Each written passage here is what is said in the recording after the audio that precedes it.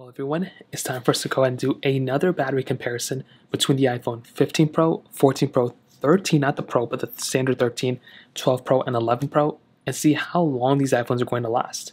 Now, I haven't gotten a chance to do this one, even though the 15 Pro has been out for like 3 months now. So let's go and see how they're going to go ahead and compare. Basically, what's going to happen is all the apps are cleared out in the background. They are all on their max brightness as well, as you can see. So all of them are on their max brightness, except for this one. You can see all max brightness. So we're going to go ahead and let them chill for like another hour, and we're going to just go ahead and kind of see what happens. Now, I don't think anything crazy is going to happen, but just letting them sit here, we're going to see what happens for the next like hour or so, and then check back in and see what happens. The big thing to keep in mind is whatever I do on one device, I will do on the other. So that's basically how it's going to work. So let's check back in about another hour and basically see where we're at. Okay, so it's been about an hour, and I literally just sat them right here, just their main display on, didn't do anything with them.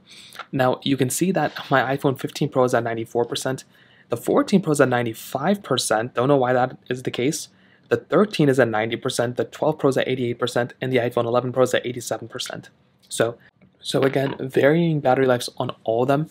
We're going to let them basically be on their main display again. Actually, I might load up Temple Run 2 right now and then just kind of let them die out a little bit like that. That might be a little bit of a faster way for them to kind of die out that way.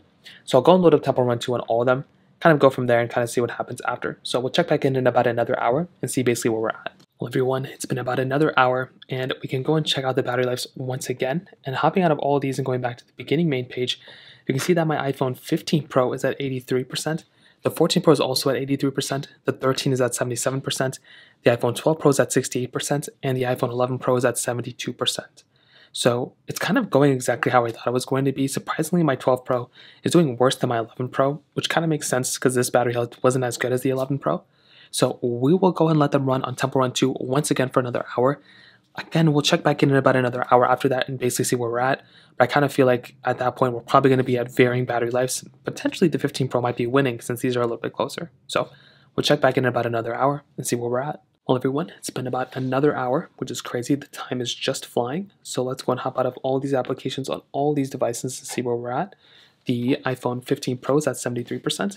The 14 Pro is at 71%, iPhone 13 is at 66%, iPhone 12 Pro at 48%, and the iPhone 11 Pro is at 56%. So far, the iPhone 12 Pro is doing the worst, followed by the 11 Pro, followed by the 13, and then followed by the 14 Pro and 15 Pro. So these two are doing the best as I kind of expected. The 15 Pro is now doing a little bit better.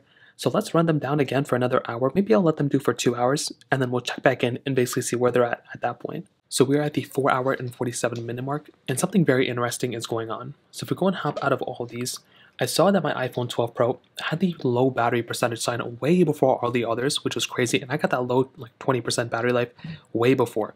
So my iPhone 15 Pro is at 55%, 14 Pro at 51%, sorry, iPhone 13 at 45%, iPhone 12 Pro at 14%, and the 11 Pro all the way at the end at 28%.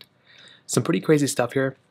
We're going to let them kind of die out. Again, I'm going to go back into Temple Run 2, and we're going to be on that display. Actually, I may just leave them on their main display. Actually, I'm going to go back into Temple Run 2. That way they can die out faster. And we'll check back in about another hour and see basically where we're at. So we're at the 6 hour and 17 minute mark.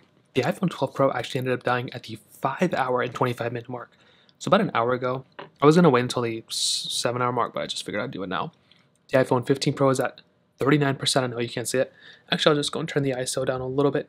So the iPhone 15 Pro is at 39%, iPhone 12 Pro 32%, iPhone 13 26%, and the iPhone 11 Pro is about to die and it's at 5%. So we'll just let them run again for like another hour, and we'll check back in and we'll see where they're at. Well, everyone, we are at the 7 hour and 7 minute mark. The iPhone 11 Pro actually ended up dying at the 6 hour and 37 minute mark, and these iPhones are at varying battery lives once again. So my 15 Pro is at 30%, my 14 Pro is at 21%, and the 13 is at 15%. This one is probably going to die within the next, I would say the next hour or two. So I guess we'll just kind of run it again until they all die out and kind of see what happens from there. So we are now at the 9 hour and 3 minute mark. And basically what ended up happening was the iPhone 13 ended up dying at the 8 hour and 21 minute mark. My iPhone 15 Pro is still at 9%, where the iPhone 14 Pro is at 0% now. So all these iPhones ended up dying. To be honest though, the iPhone 14 Pro did really, really well. I'm surprised how good of a job the 14 Pro actually did. It outperformed all the other iPhones basically for the most part. The 15 Pro, I think, did an excellent job as well. The 15 Pro is one of those iPhones that's going to be, the latest and greatest. It's funny though, because in the beginning with the 14 Pro was beating it, but then at the end, the 15 Pro actually ended up outperforming it, which is actually pretty insane. So, what have we learned? The 15 Pro probably is going to give you conservatively better battery life than all the other Pro models before it. So, that pretty much covers it up. If you have any other thoughts or questions, let me know in the comment section below. Hit the like button, that would mean so much, but definitely hit that subscribe button.